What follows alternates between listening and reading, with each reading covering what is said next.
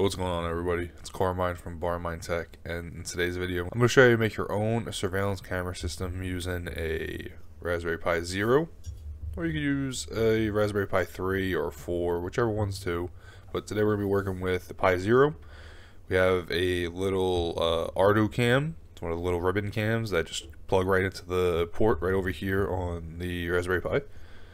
See, it's one of those little ones. And when we're all done, we'll have a system like this. And I know the camera angle is really bad, but here we go. You can see, there I am.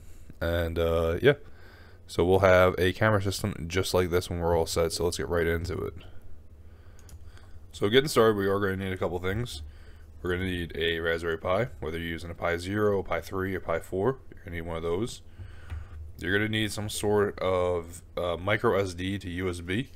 Whether it's going to be one of these full-size ones so you could put it in the side, or it might be one of the little ones that just slide in. You're going to need a micro SD card. I recommend getting a better one. Maybe go to Best Buy or wherever your local electronics retailer is and get like a SanDisk. I think it's class 10 is the higher quality, and I would get at least a 32 gigabyte one because we are going to be saving your camera footage on there, so you don't want to have no disk space to save video on. And a couple of things just to make life easier if you are using a Pi Zero. They make these dongles, so this is a micro USB to USB one, and then they make the micro HDMI to HDMI, so you can just plug both these into the Pi Zero, and then you can get them on a monitor and plug a keyboard into it. So if you're going to be using the Pi Zero, it does make it a lot easier. You can set the Wi-Fi settings through the Raspberry Pi Imager, but it's like a 50-50 chance that it works, and I actually had an issue with it on this project, but we'll get into that more when we get to that step. But that's pretty much everything we're going to need, so let's get started putting it together. Alright, so the first thing before we do everything is we got to grab the MotionEyeOS software. So I'll have links below if you want to look on your own. There is the GitHub project. I'll have a link to this that you can get it. You're going to come over here to the MotionEyeOS repo. And over here I'll have the releases. So this project isn't supported anymore, but it's still in use. And looking around, this seems to be the most popular surveillance program to use on Raspberry Pi. So I would just keep using this until it completely fails. So if we scroll down through all of the releases, we want to grab the MotionEyeOS Raspberry Pi 202.00606. This was released on June 6th, 2020. The Raspberry Pi includes the Raspberry Pi A, Raspberry Pi Zero, Raspberry Pi Zero 2, I believe, and the Raspberry Pi like 3A, 2A boards. So this is the version we're going to be using. Don't get confused with like the orange Pi Zero, because that's not the right version. The project creator actually made all the distros based on the different architecture of the boards. So the Raspberry Pi would cover all of them. There was actually a release at one point that had it all broken out nicely, but the program's not supported, so it's not really broken down nicely anymore. There's a little bit of description of what the erase and change window was, but we're going to download that version. That's what we're going to be flashing. So after you get that downloaded, and it's going to download into a zip. So I have a folder of all my ISO images that I use, so I just like to do it this way. So it's going to download into a archive. So you can just either open it up with WinRAR, or you could just extract here. You can see here's the MotionEye image. So you could just right click, extract here, and then you would have your image. So it's going to be a .img file, which is fine because we're going to be able to flash that over onto the micro SD card. You could just come over here, and with the latest version of Imager, they changed some stuff. So you could either put this as no filtering, or you could just ignore it, I believe. And then you would just come over here to choose OS. And typically I like to erase my SD cards first, just to make sure everything is gone. So I'm just going to erase everything on here.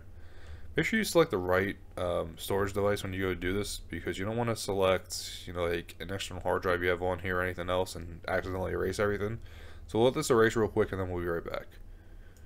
So now this is all done, and then we can come over here now and we can flash the new image. So we're going to come over to custom, and then you're going to select your custom image. So I'm going to select my latest version. Now if you're using for a Raspberry Pi 3 or 4, make sure you select the version for that board. So if it's Raspberry Pi 4, it'll specify in the file, so make sure you get the right one.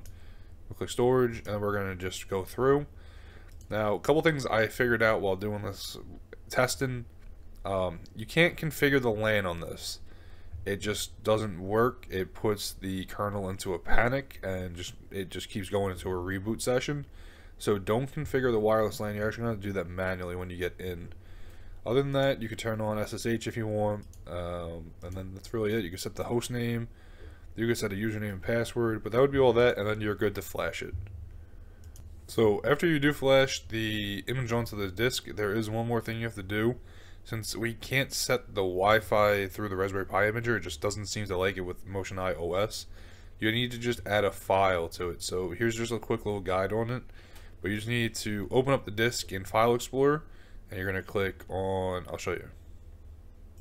Okay, so you might need to mess with it, unplug your USB to micro SD reader, but you can open up the file, and here you're just going to right click, and you're going to do New, and then you're going to do Text Document. You're going to do regular text document, and then we're just going to name it based off what it says over here. So I think we just need to name it like WPA2config.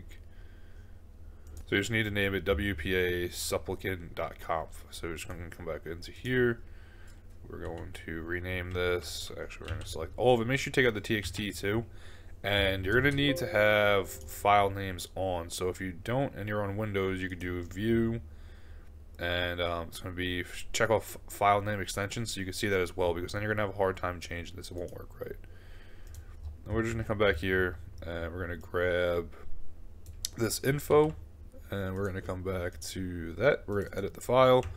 You'd paste it in, it would update it with your information. So if you're in the US, you would put your US in the country. And other than that, you would put your name of your Wi-Fi network and the Wi-Fi password in here. Make sure it matches up because it is case sensitive. So make sure your Wi-Fi is right and your password is, so we can sign on. After that, we're all good to take the SD card out, put it in the Raspberry Pi, and get started on the first boot. Now, this is where it might get a little tricky because it hopefully will connect right. By adding that file, it should no issue, but if it doesn't and it starts looping, you don't see it coming online, and your network list on your router, you might want to plug it into a display. That's why that micro HDMI to HDMI will come in handy, so then you can put it on a screen and see what's going on. I had the issue with this last night because it just kept looping through because I tried setting the Wi-Fi off of the Raspberry Pi imager, but I'm thinking that this project's a few years old and that feature wasn't around yet, so that's why it probably still wants the WPA file added. And that's how it sets it up, because that's how you used to do it back then when this project was around. They didn't have that option to set the Wi-Fi like that, so you had to actually add the file and do it manually. It was really annoying. It never worked right back then, but it looks like it's working good on this project. If your Raspberry Pi does come up, then you're all set and you'll be able to go to the web page. You'll see it in the list of all your network clients on your router, or you could use Angry IP and do a quick network scan. I'll show you that really quick too. But yeah, it's a really good way. It scans in a few seconds and finds all your hosts. So let's do that real quick. So Angry IP scanner is just a quick network scanner. You just type in your network range. So you just do it over here, and you just hit start, and it just scans everything through really quick. Like I said, it probably takes less than a minute, and it pulls up all your information so you could have it. So here you go. You can see my MotionEye is here on .95.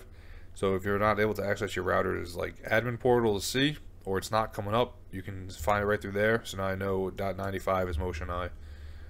This is how we used to have to do it all the time before they added the Wi-Fi settings to the Raspberry Pi imager. You'd have to sit here and keep scanning your network because if the host didn't come online right away, but it was like showing up, you would have to do it through here. It was such a hassle. I'm so glad they changed this on the Raspberry Pi imager. So now that the host is all set, we're going to want to make sure that our camera is connected and the Raspberry Pi is up. So you're going to want to connect your camera, whether it's one of the USB ones or one of the ribbon cables. You're just going to plug it into the Raspberry Pi and then get going from there. If you have any issues, just check that the cable is seated right. With USB, it's pretty straightforward, but with the ribbon cable, it's kind of tricky. There should be like a black or blue plastic on the back of the camera ribbon, and that's going to face away from the camera. So like if we're working with this Pi Zero, you can see this is the top of the board. The ribbon, the black ribbon label should be coming off the back, and then it'll plug in right there. And then it just has these little tabs, so you just pull these tabs out. I actually broke them off of this while I was trying to set this project up. But you pull the tabs out, you insert it, and then you just kind of close them, and it closes in nicely. And it's the same thing on a Raspberry Pi 3. The options are very similar on a Raspberry Pi 3 or 4. So on these full-size boards, they actually have two of these ports. So there's one over here, and then there's one over here as well. And it's the same idea. The tabs just kind of pull out, It's a little different because they pull up, and then you would just seat it, and then you would just push it down. So just be careful you don't pull too hard and break the tabs off, because then you can't use that port. But there's 2 of them on the Raspberry Pi 3s and 4s, the full-size boards. So now when you connect it and get online, everything should show up. So let's go take a look. So we can see that here we are, and my camera is working. This is on the other one I was working on. You can see it's running right now. If your camera is not coming up, then check the seating of your ribbon cable, because that could be the issue. But here we are, and now you should have everything working.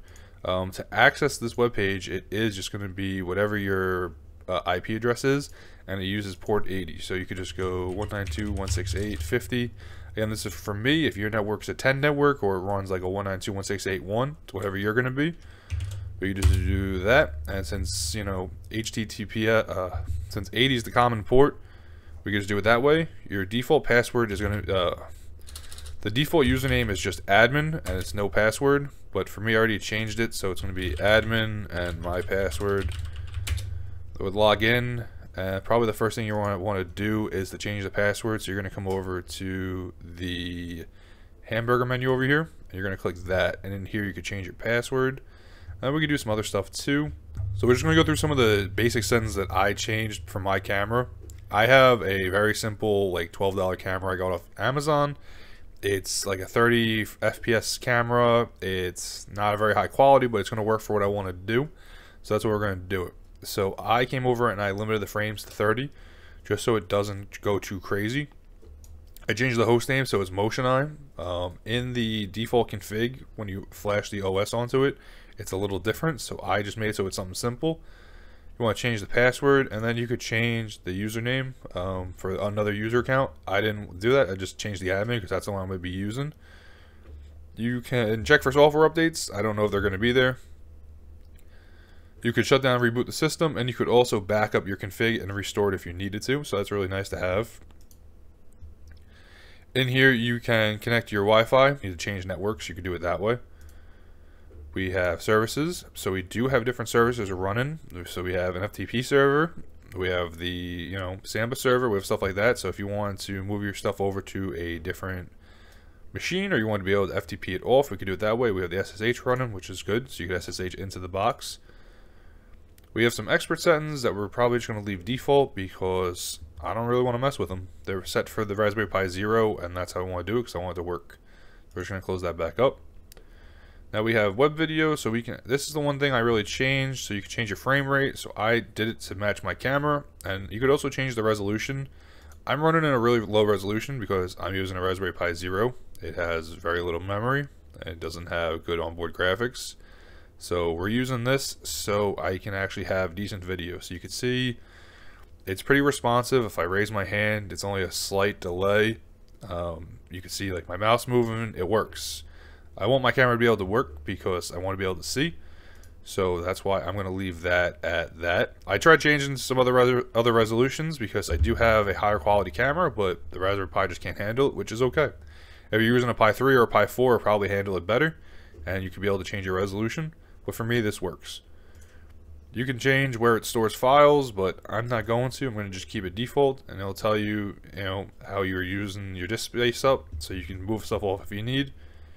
There's the text overlay, which just gives the timestamp and the camera name, so that's okay. You can scale the text if you want.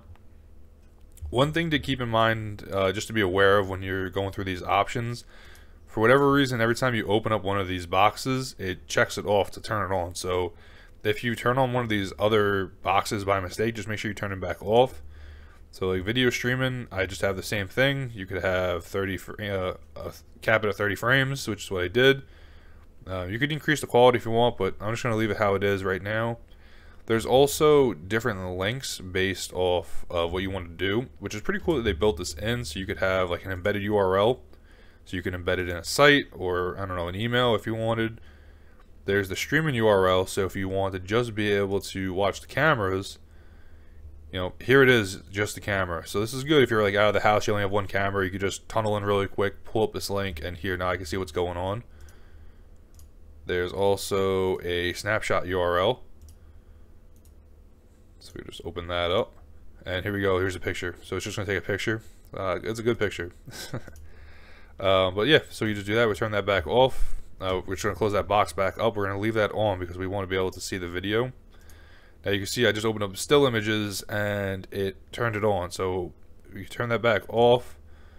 And you can notice when I do something, the apply box comes up. So I open that up and now the apply box is open. There's movies. I don't want to do that. We're going to turn that off too. And then there's motion detection. So you can have it set so it only does it when there's motion detected. Depends on how you want to do it. Like you're going to use it for like a real security camera. You probably don't want to record 24/7, so motion detection would be helpful. But I'm going to turn this off because I'm actually going to have this over my fish tank so I can see my fish when I'm out of town. Make sure everything's okay in the tank. So I don't want motion detection on. I want the camera to run all the time. So we're all set here. You can either scroll back up. You can clear out the changes. Actually, no. Sorry. This actually removes the camera. We don't want to do that, or you can apply it. So I'm just going to close that. And here we go. Now we have all of our settings changed. So that was how we set up MotionEye. Like I said, MotionEye is just a OS that somebody built off the Raspbian distro, or the Raspberry Pi Lite distro. It works very smoothly from what it seems. I know my buddy Nova Spirit Tech, he told me about this a couple years ago. So I've actually had this project on my radar for a while. I just really never had use for it. Now I do. So this is why I built it up. There's tons of cases on Thingiverse if you 3D print that could support all the different Raspberry Pi models with a camera and the different model cameras, depends on what you want to get. Or if you want to have like the stock case, like I'm pretty sure the Raspberry Pi Zero with the Canon kit, the case actually came with a hole for the camera, for the lid. So if you still have that original case, you could use that, or you can print one up, or you could probably just buy a new one. There's tons of different Raspberry Pi kits on Amazon or the local stores, and you can probably find them all over, really, if you just Google a little bit. But you can put that together, and then you can just tuck it away, and then there's your little camera. So, like, I'm going to use it to monitor my fish while I'm out of town, so I can keep an eye, make sure everything's okay. But, you know, if you want to do it to keep an eye on your pet, or maybe, you know, your desk, whatever it is, this would work as a great project. It's super simple. The Raspberry Pi is such a little small form factor. I mean, it's like that big. So, you know, it's just going to tuck there. It'll be good. Nobody would even notice it. And it doesn't use a lot of power. It's not loud. It works out good all around. So it's a really nice little project if you're looking for a little camera to do some simple, you know, some simple recording, or, you know, simple keep an eye on things. Thank you everybody for watching. I do have a Discord server. I'll have a link below, and I'll have all the links below. I'll have a link to MotionEye. I'll have a link to any of the guides that I found online. And yeah, I have the Discord server if you want to join that. So yeah, all the links will be below. I appreciate everybody for watching, and I'll see you in the next video.